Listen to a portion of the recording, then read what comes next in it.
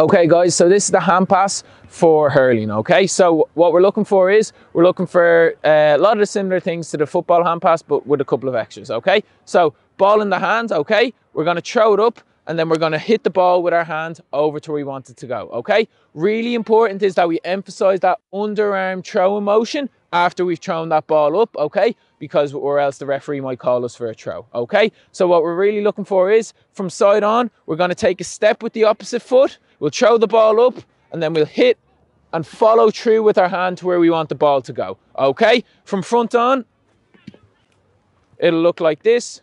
Take a step with the other foot, throw the ball up, follow through where you want the ball to go, okay? So this is if we're hand passing with the other hand, guys, okay? So this is a bit more complicated, but hopefully they'll be able to do it, okay? So what we're looking for is, the ball will be in this hand and my hurl will be in the other hand, okay?